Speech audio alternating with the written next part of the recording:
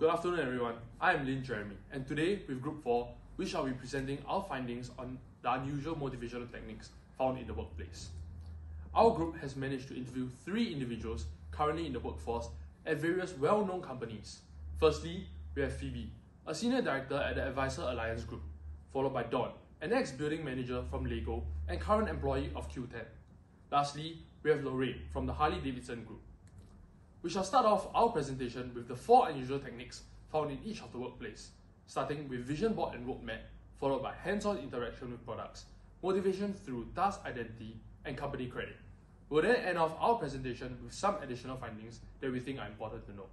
I'll now pass the time to Junyi, who will continue our presentation. Thank you, Jeremy. So now we'll take a look at the first motivational technique mentioned by our first working professional.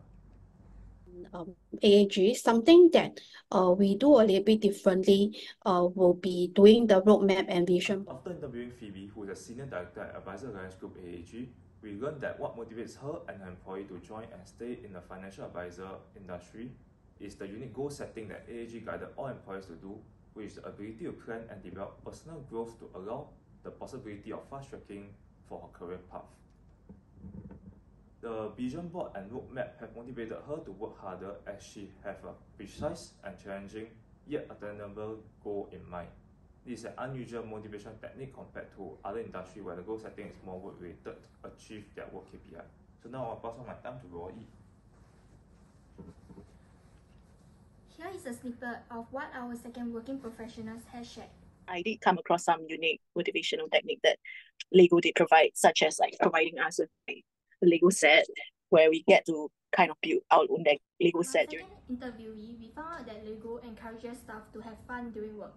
Employees are allowed to play with Lego sets during work hours as long as they are able to complete their assigned tasks on time. This is unusual compared to traditional offices whereby playing with toys during work hours will be frowned upon. Lego's product is inherently playful, so encouraging employees to engage with it during work hours align with their brand identity. It also reinforces a fun and creative company culture, which can motivate employees to work harder. With this benefit, Dawn is motivated to remain as an employee in the company. Nonetheless, she left the company for her desired job role as a marketer in Q10. Now I'll pass the time over to Martin. Thank you, Roy. In the interview with Dawn, she mentioned that the employees will get rewarded for their hard work with company credit in the Q10 platform. This is a unique motivational method in the e-commerce industry, as its big competitors like Shopee and Lazada do not extend this offering. This is a technique that seeks to attract and retain qualified employees. This incentive pay system, specifically the bonus system, acknowledges their efforts and provides them with a tangible benefit that they can enjoy. This is further highlighted by the expectancy theory of motivation by Vroom and its performance to outcome expectancy. Since employees know that having a good performance is linked to getting company credits, the higher the effort they put into the task, the greater the benefits. Now, I'll pass my time over to Chun Kang. Thank you, Martin.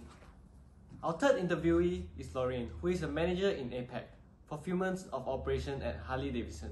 We'll now take a look at a short clip of an interview with her. Apparels, it does give you this increased sense of awareness of the company identity. During our interview with Dawn and Lorraine, we discovered that managers have empowered their workforce by granting them early access to products before public release, inviting their feedbacks and integrating their insights into product development. When individuals have the opportunity to engage directly with the product they sell, they would experience a sense of connection and ownership. Employees feel valued and respected, knowing that their opinions matter and their contribution directly influence product development. This practice transcends mere strategy. It serves as a potent motivator for employees aligning with job characteristics framework. By fostering task identity through product sampling, managers would be able to cultivate a workforce where employees are highly motivated. I'll now pass my time to Kevin. Thank you, Jun Kang. Now we shall delve into the additional findings that our group has found. We will be discussing the leadership styles that these professionals have used at their organization, alongside some team cultures we have found unique to them. Phoebe uses a leadership style which is supportive, collaborative, and empowering. The mentorship working style between seniors and juniors of the Advisors Alliance Group serves various purposes, but more importantly, minimizing the power distance between colleagues. Lorraine uses a similar leadership style too, with a strong focus on communication and partnership, which helps to build trust and mutual respect, strengthening team relations. Dawn has used two different leadership styles in different organizations. LEGO emphasizes a team culture of individualism, where every member of the team is unique.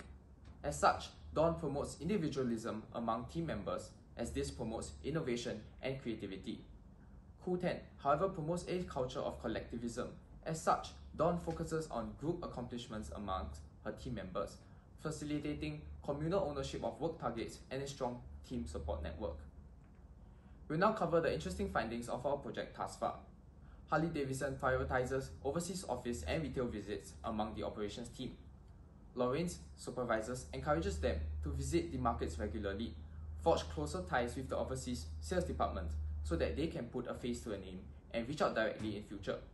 I will now pass the time on to Yulong.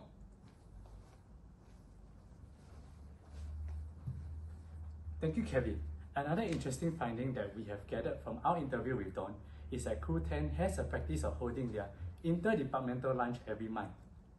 To Dawn, this monthly lunch is especially important to her, as given that she is a marketing executive, she has to work closely with different departments in order to market the company effectively.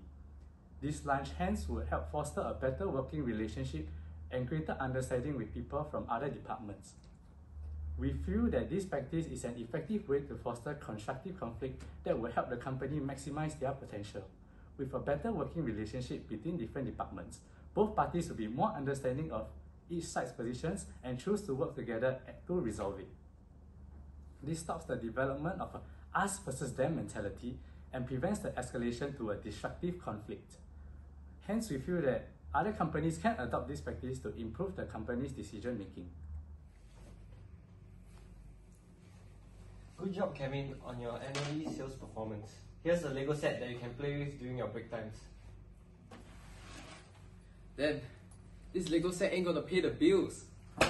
In conclusion, while we recognize that the unusual motivational techniques were useful in incentivizing employees, after exploring the 4 techniques with all 3 interviewees, we have found that Taylor's theory of motivation is still the strongest motivator, as mentioned by the interviewees as well.